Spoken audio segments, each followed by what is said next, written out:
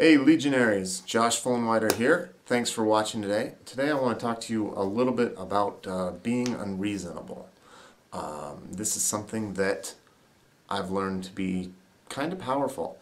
So recently with my business we had been having some, not really setbacks, but people kept wanting to throw kinks in it and slow the process down on getting everything done. So we kept pushing ahead and I kept saying, no, we're getting it done by March 2nd, March 2nd, March 2nd. That's when we need to get this done by. The great thing about doing that was everybody was kind of getting their butt in gear and getting everything in order for March 2nd. So everybody was hustling a little bit more, getting things done. Everything was going great. Well, kind of great. It was stressful. But, you know, I had 3 different reasons why we probably should have delayed the opening. Now, recently, unfortunately, there was something that came up that's going to push us back about 3 weeks for opening. And that sucks. Let me just tell you that right now. And the person that told me this, I don't think was very happy that they had to tell it to me because they knew I had been pushing for this March 2nd date. But, I wasn't really upset with them. I knew these things would happen. But we had a timeline established from the beginning, and the March 2nd date gave us a tight window from the finish of the project to when we could actually open the doors. Unfortunately, the project got delayed, but that meant the opening had to be delayed as well. But I just want to say that I think it's really powerful to be a little unreasonable in your expectations, to set firm guidelines, and don't let people push back on you for that. You know, if you want something done in a certain time, push for it. Is it realistic? Probably not. I knew mine wasn't before I set the date. I knew that it was probably at least a week too early, just based on the timeline. I thought it might be too hard to finish the construction, get everything moved in there, do our training, and then get the doors open. It was going to be about a week to get all of that done, and that was a little tight. So now we're looking at a little bit later date, but we're also have 2 weeks in between there. All this takes the pressure off of everybody that's involved with the project, but the thing of it is they've already got so much work done, and I've already got so much work done because I was planning on March 2nd. So 3 weeks later, it sucks, but it's not the end of the world. But I just want to encourage everyone out there to be a little bit unreasonable in what you ask for, because you never know.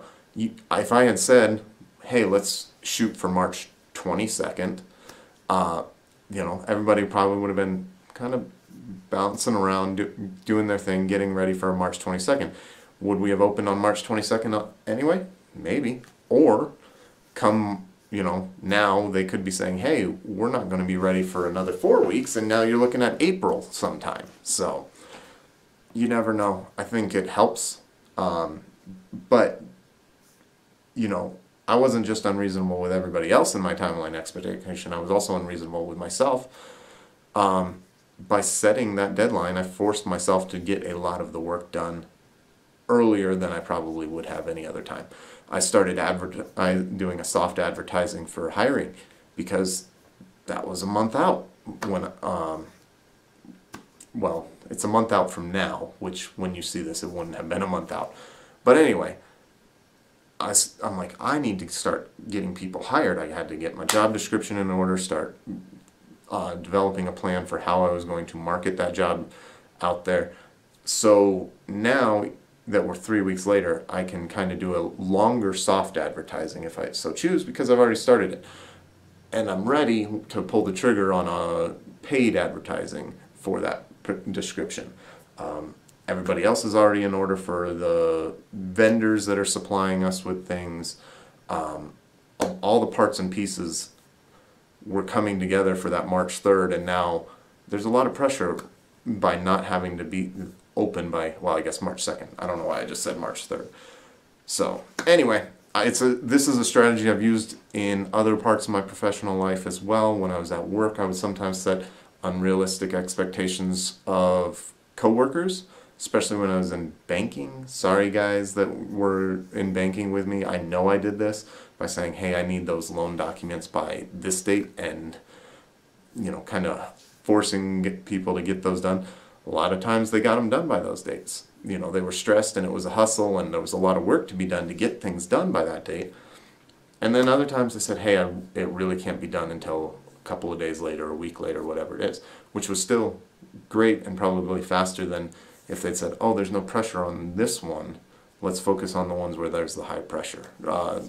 Kind of that squeaky wheel gets the grease type of thing going on. I kept saying, hey, here's what we need to do and this is when we need to do it. And I wasn't complaining, not quite like the squeaky wheel gets the grease, but I was definitely the type to push for what I thought when I thought things should be done and how they should be done.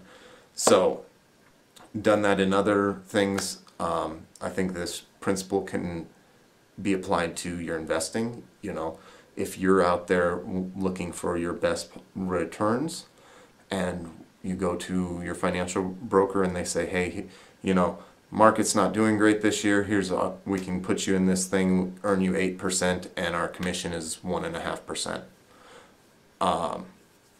You might be like, well, now I cussed again, and I'm going to have to edit that out again. So that leaves you at 5.5% net. That's not a very good return. It's okay, but there are other things you can do to get a better return. So be a little unreasonable. Do a little bit more digging. Push back on them. 1.5% is not a number that is universal to everything. Some brokers will go as low as 1%. Others, can be closer to 2%. Know that there are options out there. By being unreasonable, you know that you can push back and you can say, hey, look, 1.5% doesn't do it for me. Maybe that is negotiable. I don't know. Most brokers that I've known have always said no, they won't negotiate it because it's not fair. And I'm sure there's probably laws and regulations that go into that, but not the point, because if this person can only get you 5.5% on a portfolio, but the next guy can get you 6%, 7%, or 8% net of fees, then maybe it's worth going with that other broker. Now there might be reasons why 5.5% is a good return for you right then, and it feels safer. But a lot of these brokers have access to different products, and I'm going to go down a rabbit hole apparently here and not talk about being unreasonable. But they have access to other products, so they can give you a different proposal. Just because what they've shown you is what they think they can get you doesn't mean that's the only product they have available for you. That might be the product that they recommend because their personal investing style is very safe and secure. Personally, I interviewed a couple of brokers and I went with one who was much more aggressive because their model met my expectations of how much I wanted to earn in my portfolio. So anyway, I'm going to wrap this up here because I can talk about it for a while yet. But just be a little bit unreasonable. Still be nice, still be kind, be forgiving of people when they don't meet your expectations. Being a little bit unreasonable makes it hard for them to approach you and tell you when things are negative. So you've got to weigh it with being that kindness and forgivingness. So when I hope I did a good job when I was told that we needed to delay the project 2 weeks, that I was very forgiving of that person and said, hey, it's not really your fault. This is something, and this truly was something completely outside of the control of anybody in here. And I know that they did their best to get everything here in time. It was just a shipping error on some parts that we absolutely needed to get before we can finish our project off. And of course, that one part that they've been working on and trying to get for 2.5 months showed up and it wasn't right. So, what do? You can't do anything about it at this time. So, don't sacrifice being kind just to get what you want. Always weigh it with kindness and be forgiving of mistakes. And most of the time, mistakes aren't the fault of any one person or even a group of people. It's just the way things are. And when you're unreasonable, you're not reasoning. Literally, you're not reasoning that things can go wrong. So it's okay, and you need to forgive yourself for things like that as well, and be aware with yourself and forgive yourself as well. That's all I've got for you today, guys. Hope you got something out of this. Thanks so much for watching. Hey Legionaries, thanks for watching today's video. I hope you enjoyed it. If you could like, comment, and share, I'd appreciate it. Let me know what type of topics you'd like to see covered in future videos.